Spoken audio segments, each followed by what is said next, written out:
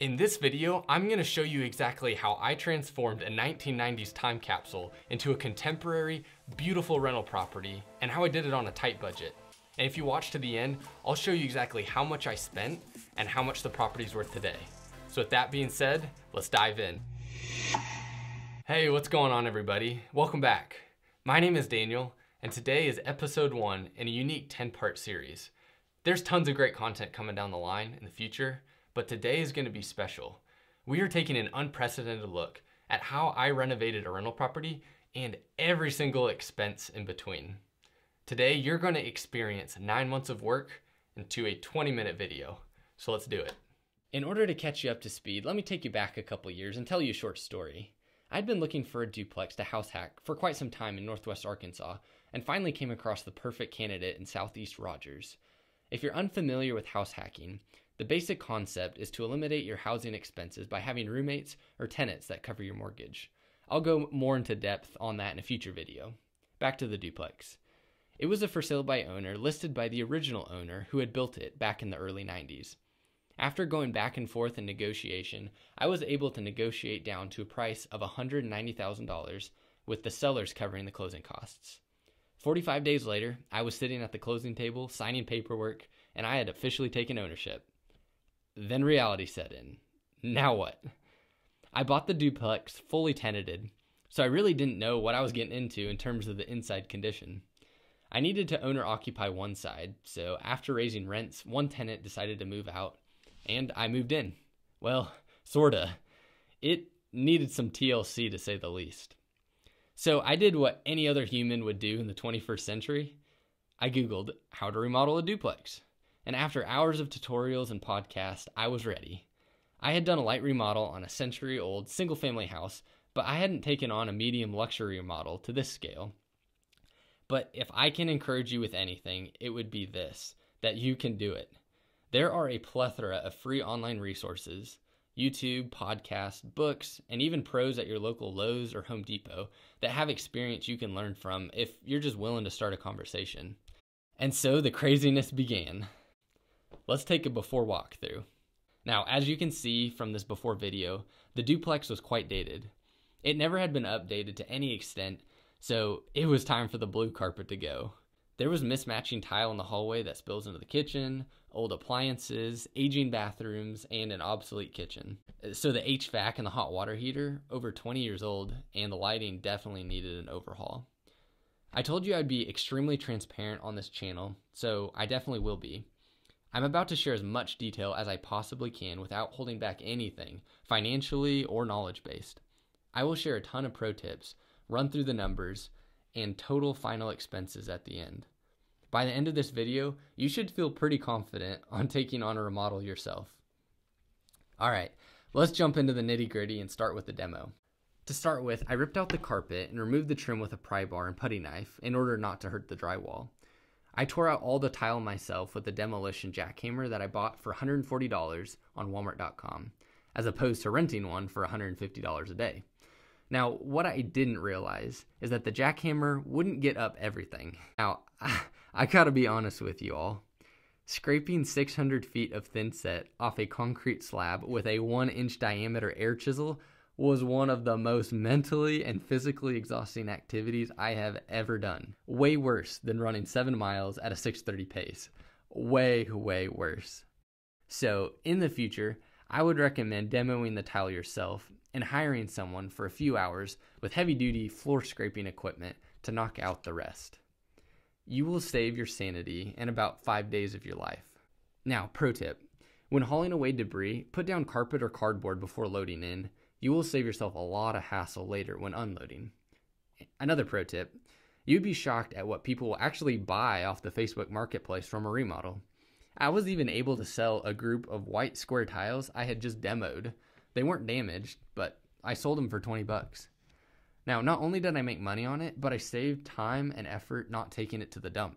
And there's less waste in the landfill. So win-win-win. When it comes to bathroom backsplash, there's no good way to remove it without damaging the drywall. So I cut out the drywall and replaced it with drywall remnants that I bought on the Facebook Marketplace for $10. Now, the Facebook Marketplace will definitely be a theme throughout this remodel. I intentionally planned for the subway tile to cover the drywall seam so I wouldn't have to retexturize and match it to the old style. I remudded the area with 2-gallon container of drywall mud that I bought at Lowe's for $17. I popped off the old vanity tops and sold them on the Facebook Marketplace for $20 each. In comes the granite. I bought 2 5x5 slabs of high-end granite on the Facebook Marketplace for $200. A pro tip to think about: some materials don't really age much if they're taken care of well. So granite, for example, could be used for a decade and look brand new if sealed and treated properly. You might be wondering, how did I get a 5x5 piece of granite to fit into this little bathroom? Well, I didn't. I had a local granite guy come take measurements, cut the slab into 2 pieces that fit both vanities, and included a modern rectangular undermount sinkhole. Having already bought the material, I only had to pay the granite guy $20 an hour to transport, measure, cut, and install 2 pieces. That totaled $100. Now, the kitchen granite was one of the more expensive items in the duplex, but definitely worth it. I mentioned the granite guy earlier, so I was able to get a great rate with him installing the bathroom granite because I also gave him the kitchen job. So I tried my hardest to find granite on the Facebook Marketplace for the kitchen, but I simply couldn't. So for roughly 32 square feet of half-inch gray granite, I paid $1,050, which included measuring, cutting, install, undermount sinkhole, and double basin stainless steel sink. So I was able to negotiate that price so low because I promised him the work on the other side of the duplex as well, which he has since completed and did an excellent job. A pro tip: whatever sink fixture you're going to install, have it ready and available when the granite guy is present, because he will cut the holes accordingly. You definitely do not want to have 3 holes in your granite if you decide to install a single lever faucet or vice versa. So I had the boxes and fixtures ready to go, which helped tremendously. Now, building the kitchen island was a lot of fun. Time consuming, but fun. Buying base cabinets are anywhere from $250 to $400 at a big box retailer. Now, I think that's ridiculous. So like most everything else, I took to Facebook Marketplace for a solution. I found a guy that stored damaged and returned items from Lowe's. He had a whole host of cabinets, and I was able to pick up these 2 for a total of $85. All I had to do was tack the drawer front back on, realign the cabinet door hinges, and glue together a back panel. So it was well worth it. Pro tip: you should definitely test out the location of the island you want to build by placing temporary cabinets and chairs so you get a feel of the functionality once you permanently place the cabinets. You want to make sure that there's plenty of room to open the dishwasher, stove, and be able to walk around somebody else in the kitchen. The distance I used from the island to the main countertops was 38 inches, in case anyone's curious. After carefully measuring exactly where you want the island to sit, the next step was to construct a brace out of 2x4s at the bottom and drill into the foundation for stronger support. Now, this was not nearly as difficult as you might think. I simply bought a concrete bit at Lowe's for $8, a few concrete screws for $4, and you're good to go. Notice I drilled in 4 corner pieces to create another level of the brace. The purpose of that is to have a slightly elevated point of strength, which provides better support. Alright, after the brace is complete, slowly lower the cabinet bases over the top and drill the cabinet into the brace. I would later buy a 4x8 sheet of furniture grade plywood for $50 at Lowe's and cover those base cabinets to give it a real clean and streamlined look. I also bought an 8-foot piece of trim for $13 that I cut into 4 to really add the finishing touches. I had a friend construct the butcher block island for $200. The butcher block really provides a visual break from that black, white, and gray color scheme and gives the kitchen a more artisan feel. The island not only makes the kitchen look higher end, but increases the storage and just makes it more practical. Alright, let's talk toilets and plumbing. Like electrical, if you don't know what you're doing, you should stay away to some extent. Pro tip: if you pay a professional to do a task, ask if you can observe them and see what you can learn. Oftentimes, they're happy to share from their wealth of knowledge, and you might end up picking up something that would help you in future remodels. On that same note, on the flip side, don't be annoying. Don't ask dumb questions. If someone feels pestered, they won't do their best work. And if they do share their knowledge with you, tip them beyond the price of their labor and thank them. This will go a long, long way in building a relationship and making them feel validated for helping you. Think about it. If a plumber has 2 clients needing urgent service and client A was a pain to work with, tried to nickel and dime them, but client B paid on time, gave a tip, and was very appreciative, Who do you think that plumber's going to go to first? So you get the point. When you find a great contractor, take care of them and respect their time. It will do wonders as you begin to build your real estate business and scale. All right, off that soapbox. So total paid for the plumber was $650, and that was to rerun some lines, install faucets, tub fixtures, toilets, garbage disposal for $30, and a few other miscellaneous items. Toilets. So after shutting off the water supply, which is very important, I removed both toilets and eventually sold them on the Facebook Marketplace for $10 each. I bought brand new top-of-the-line Kohler toilets for $200 a piece from Lowe's. Now, yeah, that is a bit pricey, but the last thing you want is a problematic toilet. So, invest in a solid toilet. You can tell the quality of a toilet by the type of materials used inside the tank. I would stay away from cheap plastic and look for more of a heavy metal rod, heavy-duty fill valves, tubes, and flappers. Now, if you know nothing about toilets, that is totally fine. The touch test will really tell you a lot about it. I must interject that there's a huge difference between a high-quality toilet and a high-priced one. Now, there is no need to go out and buy a toilet that has an automatic closing lid, a heated seat, and 6 different buttons on top. Don't go fancy, go quality, especially for a long-term rental. Electrical. The original kitchen lighting, frankly, was terrible. It was so dark and dingy, it was hard to see. So my father might be a highly skilled avionics electrical engineer, but the idea of electrical wires scares me almost as bad as being tested on wattage and joules in my high school physics class. So I stayed away from that part. I did the prep work though, and marked the ceiling where I wanted the lights and diagrammed out where I wanted the wall switches. Now again, I hired a professional electrician in the evening to come rewire up in the attic and make holes for the pancake recessed LED lights. Labor and wiring totaled $550. I found a very inexpensive way to light the whole rental property. Instead of buying electrical fixtures one at a time for $50 to $100 a pop, I bought 24 pancake LED lights for $150 total, which averaged about $6 a light. Not only do they put out bright white light, but you never have to worry about changing bulbs, and they're waterproof, which is great for over showers and sinks. Paint. Now, this was interesting. I learned quite a bit here, but mostly about how to deal with a contractor who consistently misses their deadline. I hired that out because I was getting tight on time and it would have taken me forever. I definitely learned my lesson scraping the thin set off the floor. I paid a total of $3,300, which included cabinets being sanded, treated, painted, all of the walls and ceilings painted, and that included the doors, trim, and the crown molding.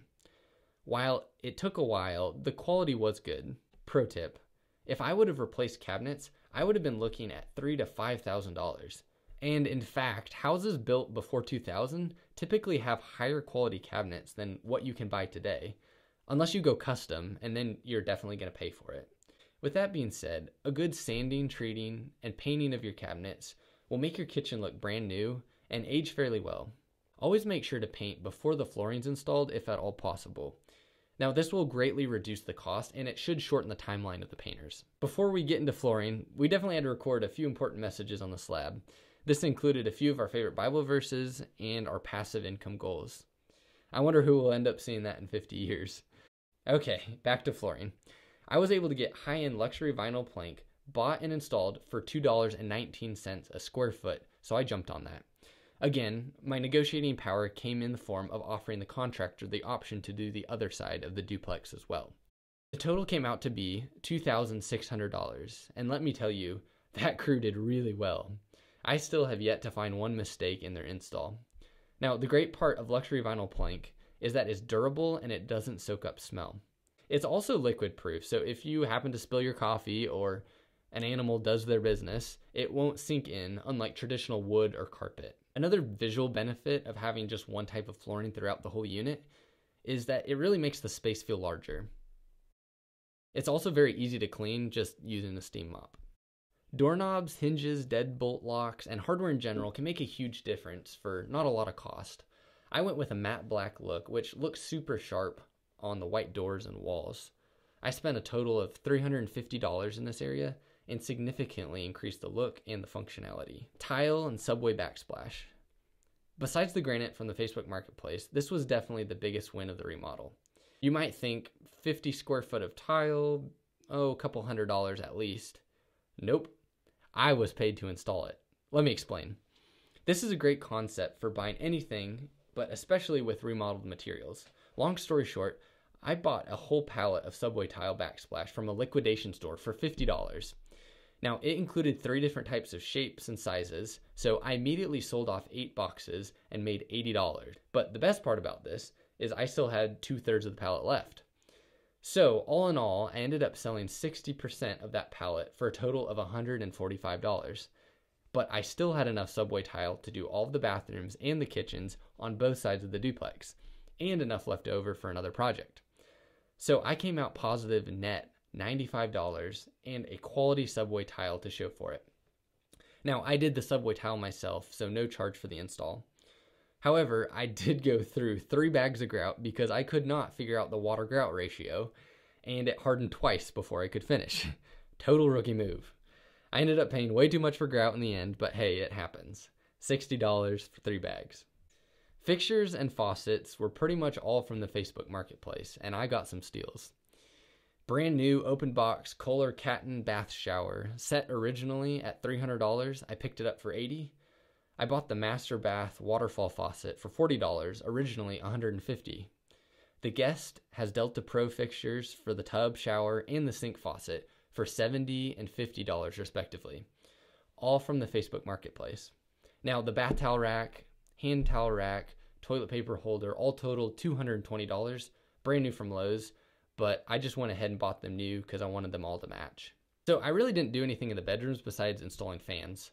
I sold the old ones for $10 each and installed new high-efficiency stainless steel flush mount fans with remote access in both rooms. Now, if I could do it again, which I guess in theory I could take them down and install something else, I honestly wouldn't get the fans with the remotes because it's just one more thing to break or one more thing for a tenant to lose.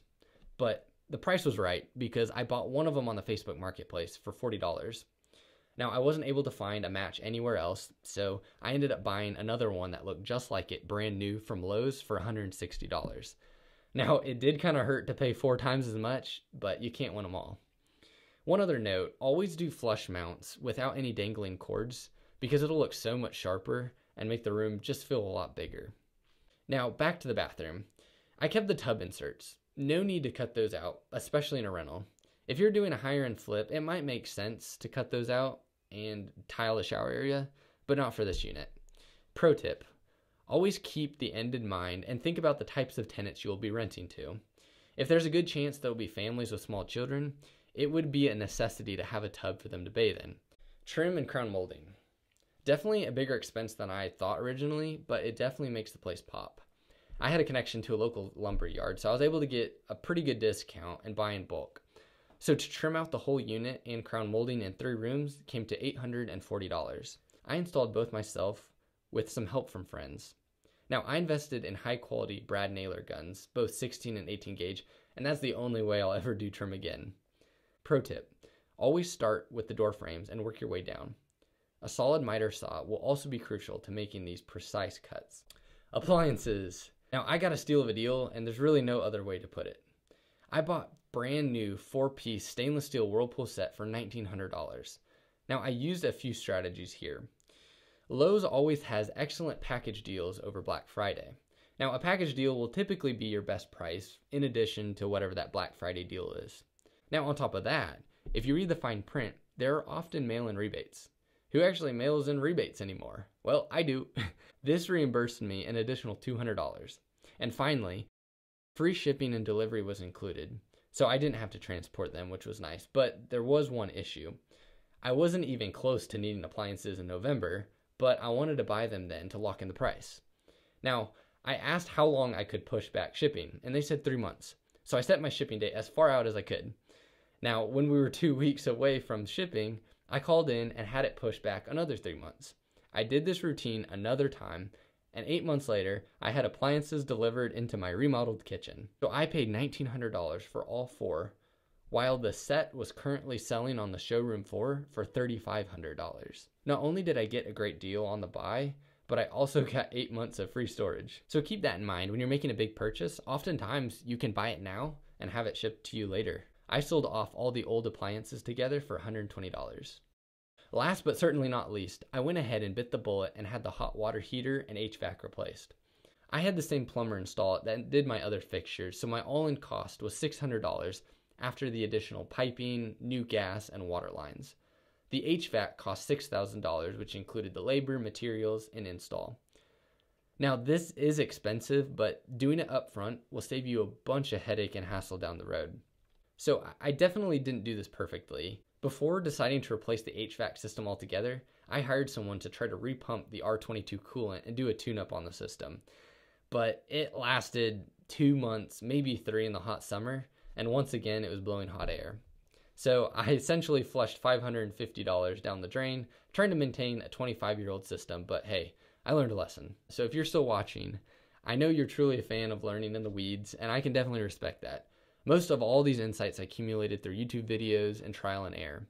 I told you I would try to be as practical as possible, so here we are. Before revealing the final cost of the remodel, let's take a look at what the after results look like. I'll include the before picture in the bottom right hand corner as we go from room to room.